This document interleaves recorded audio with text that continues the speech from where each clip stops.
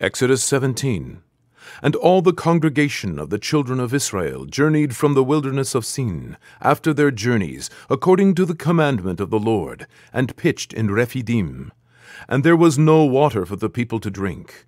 Wherefore the people did chide with Moses, and said, Give us water, that we may drink. And Moses said unto them, Why chide ye with me? Wherefore do ye tempt the Lord? And the people thirsted there for water.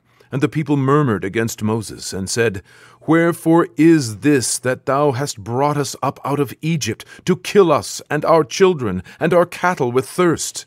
And Moses cried unto the Lord, saying, What shall I do unto this people? They be almost ready to stone me. And the Lord said unto Moses, Go on before the people, and take with thee of the elders of Israel, and thy rod, wherewith thou smotest the river. Take in thine hand, and go. Behold, I will stand before thee there upon the rock in Horeb, and thou shalt smite the rock, and there shall come water out of it, that the people may drink. And Moses did so in the sight of the elders of Israel. And he called the name of the place Massah and Meribah, because of the chiding of the children of Israel, and because they tempted the Lord, saying, Is the Lord among us or not? Then came Amalek, and fought with Israel in Rephidim. And Moses said unto Joshua, Choose us out men, and go out, fight with Amalek. Tomorrow I will stand on the top of the hill with the rod of God in mine hand. So Joshua did as Moses had said to him, and fought with Amalek. And Moses, Aaron, and Hur went up to the top of the hill.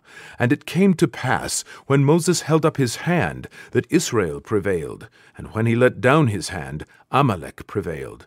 But Moses' hands were heavy, and they took a stone, and put it under him, and he sat thereon. And Aaron and Hur stayed up his hands, the one on the one side, and the other on the other side, and his hands were steady until the going down of the sun.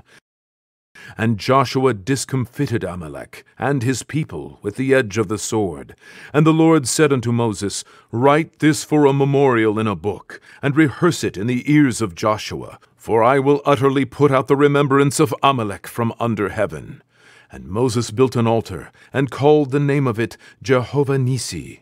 For he said, Because the Lord hath sworn that the Lord will have war with Amalek from generation to generation.